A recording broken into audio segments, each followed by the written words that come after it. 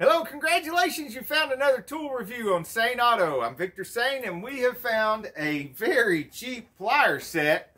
It's about a third of what a regular hose plier set costs. Is it going to make me bleed? Are they going to fall apart? We're about to find out. Insanely cool cars, tool reviews, and auto repair videos. Now, first of all, it's called a 9-piece set. And like all the 9-piece sets, it doesn't actually have 9 pliers in here. It has 7 pliers in here. But this long reach set of pliers usually cost more than this whole set. Then it has an overgrown pick for reaching in between whatever and the hose and pulling back at that hose. But you're going to rip and tear and destroy the hose if you try to pull that all the way off. So you get that under there and you try to go around the hose and break it loose and get it to pull back a little bit. So you can take this set of pliers right here and reach down in there and squeeze that and push the hose the rest of the way off of whatever it's on. Now there is a screwdriver here and it does flip over. And if you don't know how to use a screwdriver, then unsubscribe and turn in your man card. This feels really cheesy, like this little plastic handle is going to break the first time you drop it on the concrete floor. But the rest of these feel pretty solid. And first thing I like about them is they do have this ratcheting lock. So we'll see just how well that works. Now the angle pliers will probably be the ones I use the most, because they'll reach into the most places and they'll still get those easy to reach places, even though you don't really need the long angles for that. These open up pretty wide. That's a pretty big clamp. You want to use this grooved portion for your wide part of the clamp.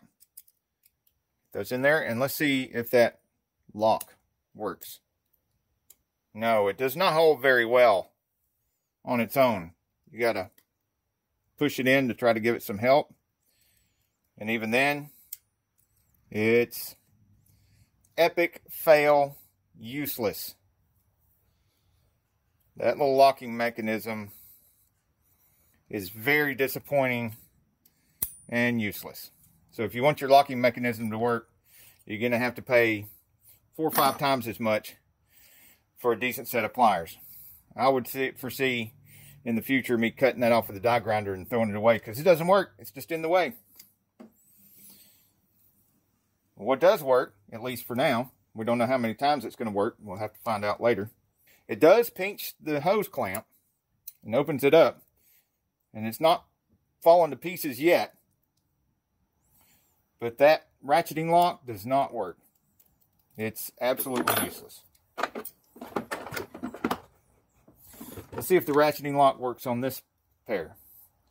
And what I noticed about this pair right off the bat is that this part of the handle actually comes together too far. Take, for instance, this pair of pliers. You can squeeze it that far together, and if your pinky gets in the middle, right there, no matter how much you squeeze, it's not really pinching your pinky that much. But these right here, man, that's like catching your finger in the door. Okay, let's see what we got. Won't do that big a clamp. Do nothing to that big a clamp. Let's see what we got here. Oh yeah, it's much better on this style of clamp anyway. See what style I'm mucking with? Alright, so grab hold of it. And let's see if the ratcheting lock works on this pair. Oh, the ratcheting lock actually works on that pair of pliers. You have little letters here to identify which pliers are. If you look at the other unbranded sets, the letters are pretty consistent from set to set. But if you do want to see them better, then get the red set, not the blue set, because if you get the red set and you want to be able to see the letters better, you can take a black Sharpie and highlight the letters. Or just Sharpie your own letters in there. I'm still holding that clamp. Let's make it nice and tight. It won't go to the next notch. It's got other notches, but it won't go to it. Well, I guess because the clamp is bottomed out. With the with that clamp in there, you can't really pinch your pinky, but I'm not going to press my luck, because if that breaks and I've got my pinky in there, it's going to smash the heck out of it. Blood's going to squirt out. It's going to get on the camera. I'm going to have to clean that off. Go on to the next victim. Who is the lucky guy? Okay, this set of pliers right here, obviously, for things like CV joints. Let's see if I've got a clamp for that here.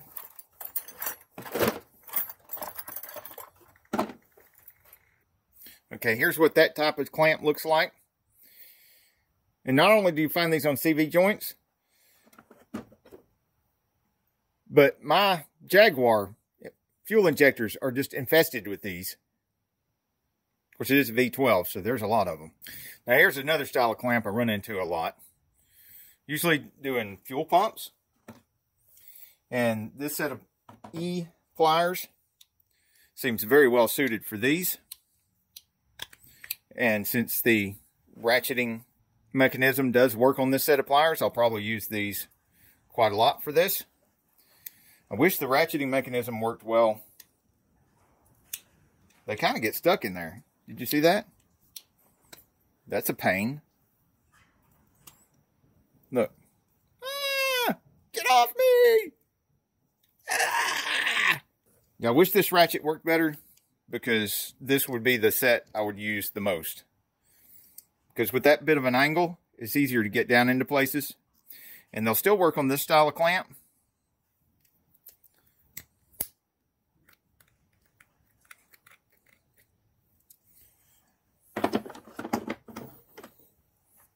Now, let's see, because this is the most valuable thing in the set.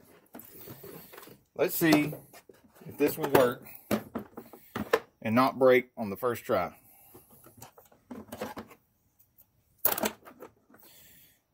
This also has a ratcheting mechanism that we do not know if it's going to work or not, but we're about to find out.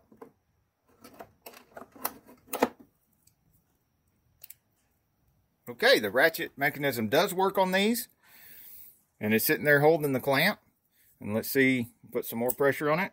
See if that whole thing just falls to pieces, which it did not. And the ratchet mechanism is still holding. Let's try a bigger clamp. See if a bigger clamp with more power will kill this thing. Let go of that. Back in your hole. All right. So we got a bigger, stronger clamp here. Well, let's see if this part falls apart. Oh, the ratcheting mechanism failed me. It let go. Yep, it slips on the first two notches. Doesn't hold very well. So you cannot trust the racket. You cannot trust the ratcheting mechanism. Don't put your fingers right there while that ratchet lets go. Pop! Those things will give you blood blisters. These things right here, man, I tell you what, they slip off of there and smack you. They will give you blood blisters. They hit you in the nail, they'll turn the nail black too. All right. Well, it's holding now, and it's got all that pressure on it. And I'm in the danger zone. Dare me? Woo! Oh, that would have hurt.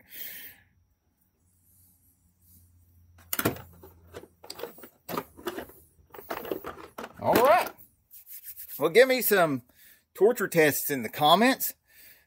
Some things you'd like me to do with these over the next month or two to really see if they'll hold up. Of course, I'm going to use them in actual repairs, auto repairs. And if they don't fall apart doing that, they're probably not going to. Of course, the ratcheting mechanism's already gone in this one, and that was going to be, I'll probably be using that more than anything else. A lot of these bigger clamps and stuff, these two pairs of pliers just won't work for most of these other clamps. I mean,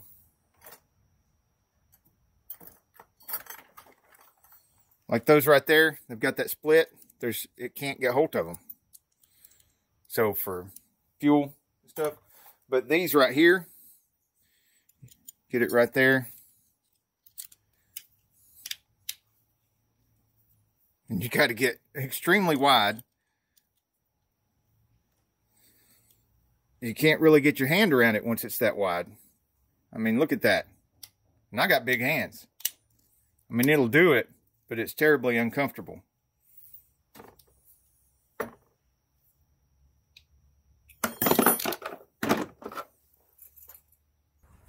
Yeah, you see the first real job on a real car, and it's the angle pliers that I need. Those are the ones that came with the little clamps messed up. The ratcheting mechanism's messed up. But hey, it moved that clamp quick and in a hurry. No problem. Take our separators.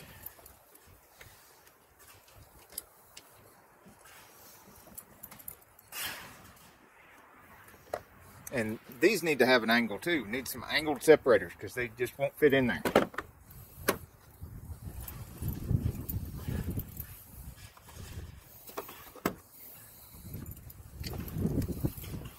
Back to the old flathead screwdriver.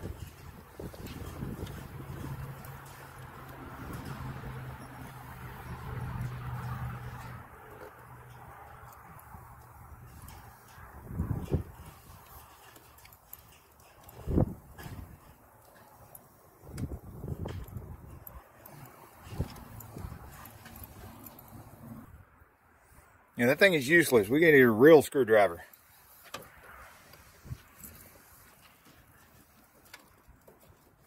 I don't know why they even bothered to waste money and manufacturing resources on making that little tiny screwdriver thing. That is just a waste of space. I wonder how much extra money per year it costs them just for the extra weight and shipping for that useless little screwdriver thing.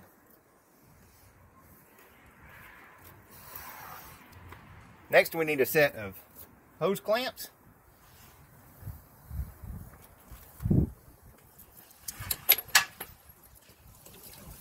To clamp off to keep from having all this stuff pouring out everywhere. Right. Now,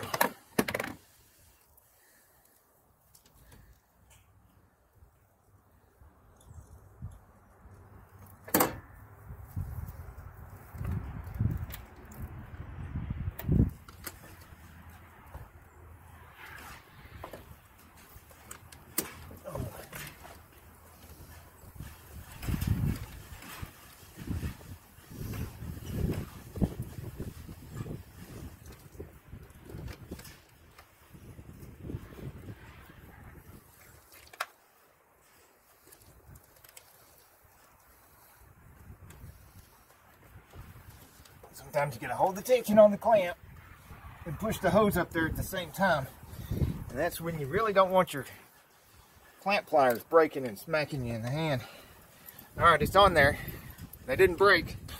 It passed one test anyway. Alright, now on this job we have a perfect opportunity to test out the long reach.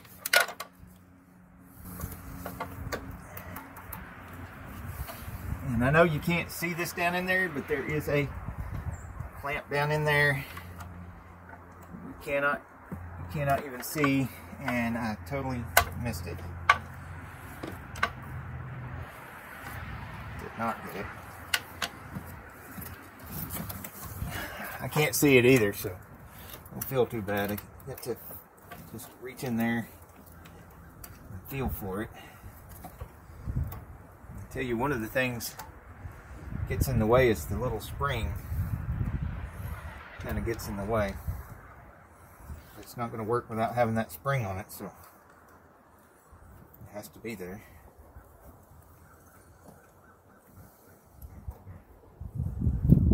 Yeah, I think I've got it. But I can't see it any more than you guys can, so I'm just having a feel of it. And it is holding the clamp. It is working. I hope it doesn't slip off because my fingers are all over it.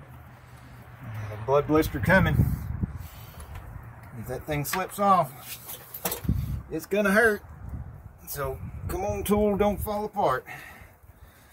Come on, tool, don't fall apart, don't fall apart. All right, it's time to get the real screwdriver to the hose. Knock the hose off of there. And the ratchet thing is holding. So that is good. This thing is actually working. It's working. It's working, and it is way easier than the regular angled pliers. So far, this tool is an asset.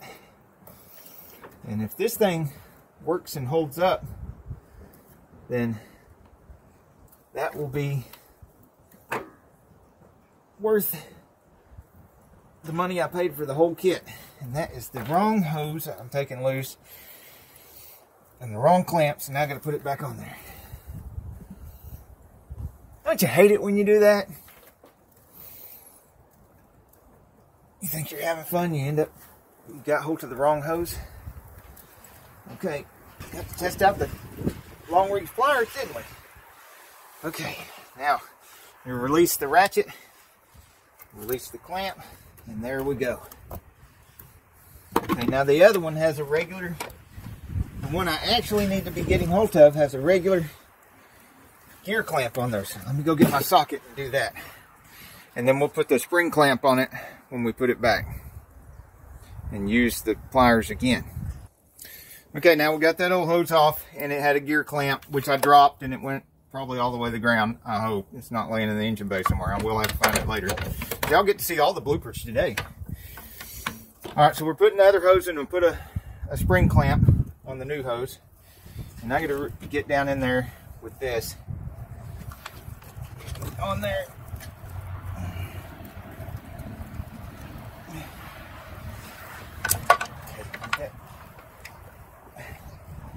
Cable routed just right.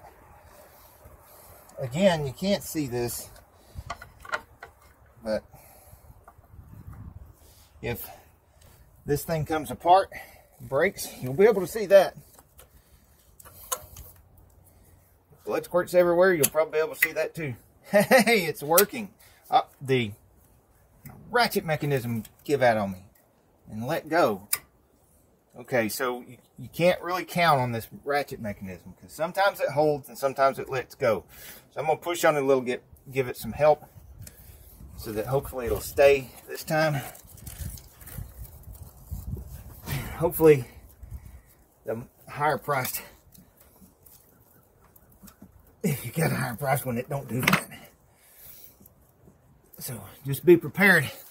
If you buy this cheaper set, you're going to have to put up with these ratcheting mechanisms being unreliable at best. And some of them, like the angled one, it just downright doesn't work at all. Ever. 100% doesn't work. This one works. It's a sometimer. It works sometimes. I've still got hold of the clamp, but I'm having to rotate it a little bit to make room for the pliers mechanism in order to push the clamp up on the hose where it needs to be, because it is a little bit bulky. So that is another concern. But the higher priced ones, that part of the mechanism is the same size as well, so you're not going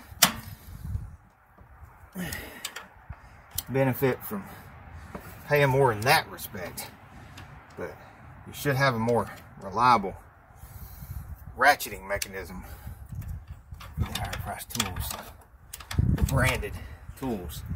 And when I say branded, I mean well-known brands, because these come in a lot of lesser known brands at this cheap price, and they're pretty much the same tool from the same place, so you're going to have the same problems. And of course there'll be a link in the description to these. The really good ones you'll have to get off of the tool truck. And like I said, you're going to pay 4 or 5 times as much money for the set off the tool truck. It is on there. We have actually accomplished something with these cheap little things. Well, I mean, they're not perfect, but they work. So in conclusion, hey, they work at least once or twice. We don't know how many times they'll work before they start falling apart. But in this kind of budget, if it's this or nothing, they're at least better than nothing. But hey, don't expect the quality of a tool truck set. They're not on the level of a Matco, Snap-on, something like that. They're not even on the level of a Craftsman. So just keep that in mind. And yes, I cheated and put gloves on. Just remember, clean the blood off your tools before you put them away.